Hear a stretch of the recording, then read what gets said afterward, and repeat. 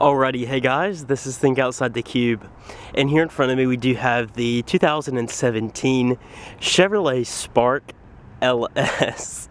Now, coming to our window sticker, we'll take a look at the options. As I said, 17 Spark LS automatic. We do have the silver ice metallic exterior with the jet black cloth. We do have the 1.4 liter dual overhead cam 4-cylinder and automatic transmission. It is a CVT. And we have no options for a total of $14,975. Gas mileage is going to be 30 city and 38 on the highway. Now, they did do a redesign for this model, and I've heard it's really not as bad as it used to be. As you can see, we do have a backup camera, even with this being the LS trim level. Look at how thin those tires are. Oh my gosh, you could basically put those on a bicycle. But here we do have the Kumho Solstice tires. These are going to be our 15-inch steel wheels with plastic hubcaps. Black mirrors. But coming up front, it doesn't look terrible. Definitely looks better than the previous generation. Both of these are actually unlocked. Since they're LS models, I don't think they have keyless entry, or either they just didn't bother locking them. But coming in, the jet black cloth.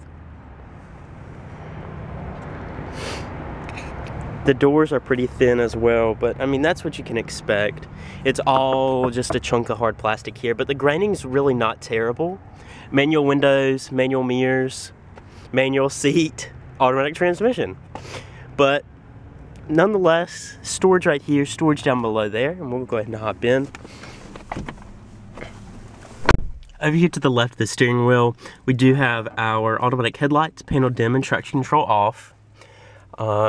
Our blinkers, high beams, menu controls for our center display.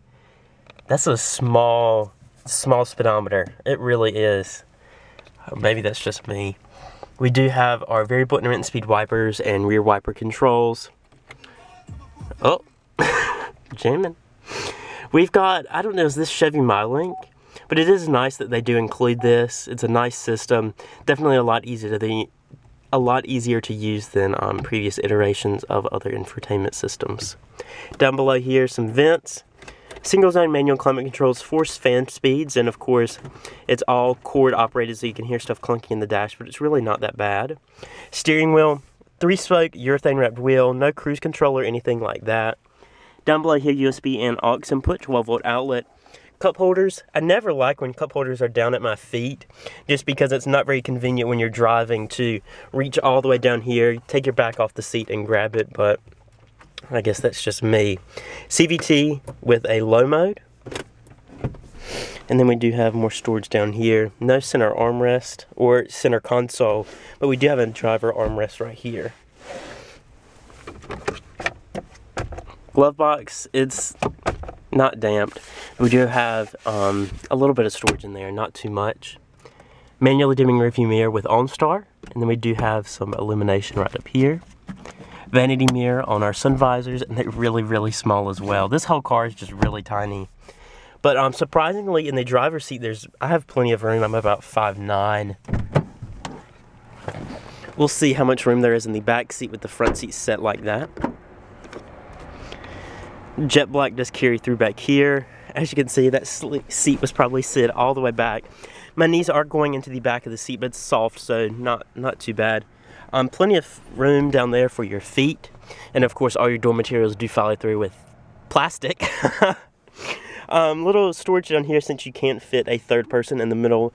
I don't even think you would want to if you could. Cup holder and storage, and then up top some coat hooks, and your passenger does have a cornering handle. But that's about it for the rear seat. I'll give you a better look at it when I get out. But really, this will probably just be folded down and used for storage. No one's going to be, you don't buy this car to be hauling around people in the back seat. Is this unlocked? I don't know. Is there a release? No, there's no release. You need the key. But I can't show you the storage because there's a tonneau cover. But of course, there's probably not an abundance of room back there. Your gas cap is right over here on the passenger side, which is a unique touch. And coming over here to this one, it's the exact same, except this one has the splash blue exterior. Which, I mean, I feel like you would have to go playful with the colors and stuff if you got something this small. Just because, I don't know, I couldn't really take it seriously in like a silver or something like that in an attempt for it to be serious. If that makes sense. Anyways, thank you guys for watching this quick video of a 2017 Spark LS. Thank you guys for watching, and I will see you in my next video.